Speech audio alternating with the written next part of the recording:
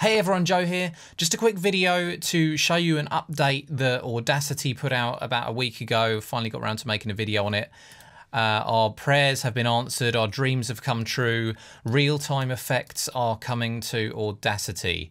So that means VST effects that you can affect the audio as you're playing it, and you can make changes to things like EQ and compression settings while you're listening to the audio before you sort of print it onto the audio itself, like you can do with pretty much any other DAW. This is something that Audacity could really have done with a long time ago. It'd be really helpful for mixing in particular. If you saw my most wanted new features in Audacity video, I'll leave a link in the description. This was one of the main ones that I talked about. So second of all, last week, Audacity posted on Facebook, today we have a sneak peek for you, real-time effects.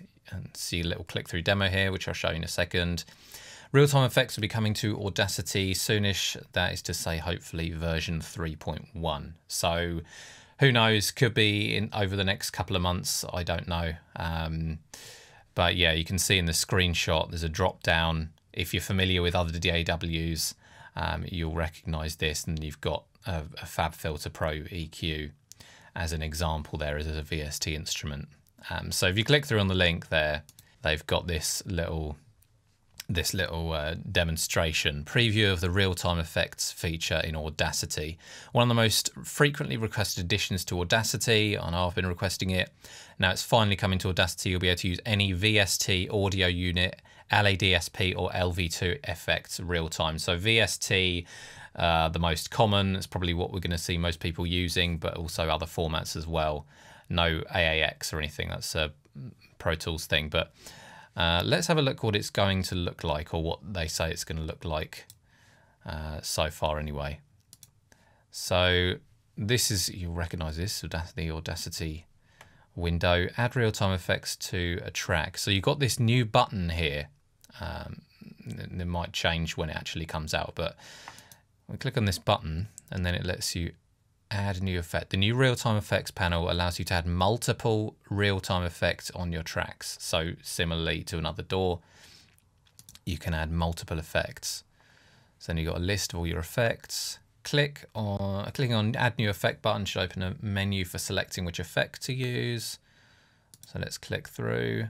And then, yeah, this is awesome. So we've got this Voxengo span effect added. Once the effect has been selected, we should display the effect UI in a floating window. The real-time effect is active and affects the track on playback, so not destructively applied.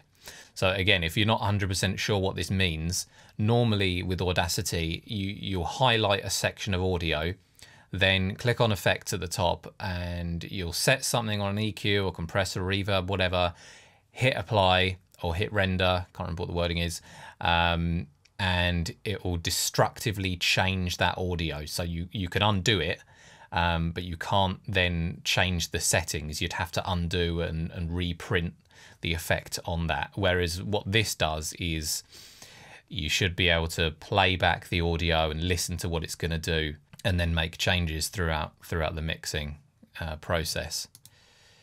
So add another effect. Another difference, besides non-destructive and editing with real-time with track effects, is that you can stack multiple effects on top of each other in a non-destructive effects chain. So we've got this FabFilter EQ here. Now you've got two effects running real-time in series, and you can see them up there on the left.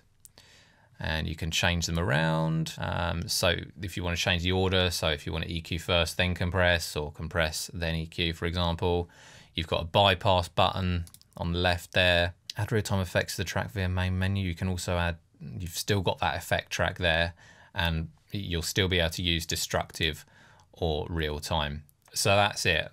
That's what they've announced. I'm really looking forward to it, and it'll be interesting. I'll do a video, when it's out, I'll do another video just showing how well it works. I'm wondering how efficient in terms of CPU power and things it will be, how many effects it will let you stack up, if there's a limit, anything like that.